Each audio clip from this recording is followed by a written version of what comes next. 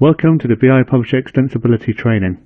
In this lesson, I will demonstrate how to create a report layout using the online layout editor, including how to generate sample XML data. First of all, navigate to the catalog on your BIP server. Next, navigate to the web catalog hierarchy to find the data model for the report that you wish to modify. We'll use this data model to generate the XML for the sample data.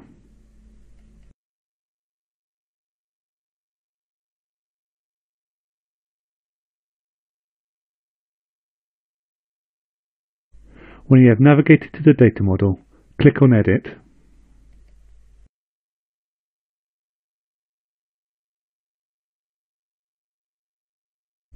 Once you have opened up the data model, click on the Get XML Output button located in the top right hand corner.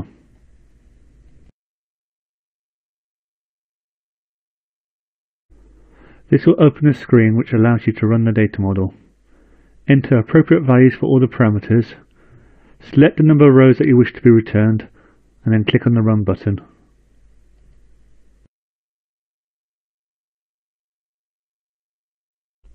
Once the data model has generated the XML, click on the Open Menu button in the top right hand corner.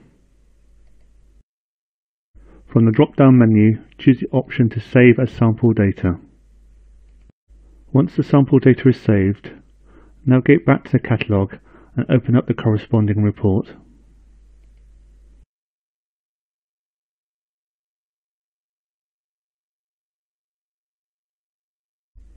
Once the report is open, click on the Add New Layout button.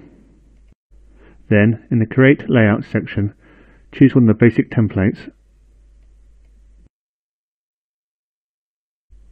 This will open the online template builder.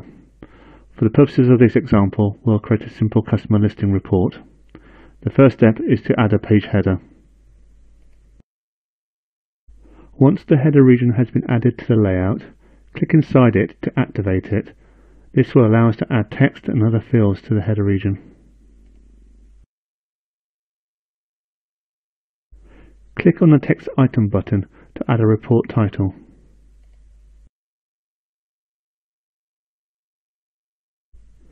Click on the alignment buttons to align the title as you wish. You can also set the title to be bold and also increase the font size.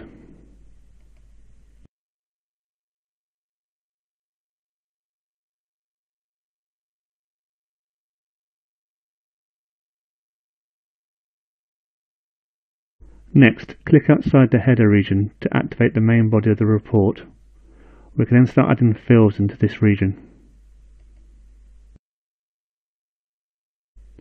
I've chosen to add a table, and I'll drag 3 fields across into it: customer number, customer name, and customer VAT reg number.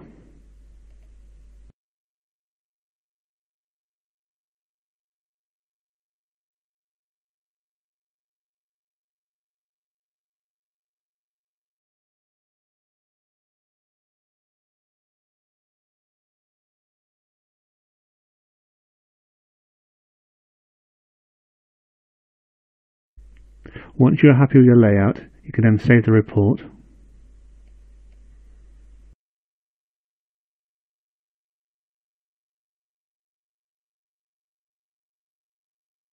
Once the layout is saved, you can return to the main report. You can test your new layout by running the report. Enter appropriate values for all the parameters, then click Apply.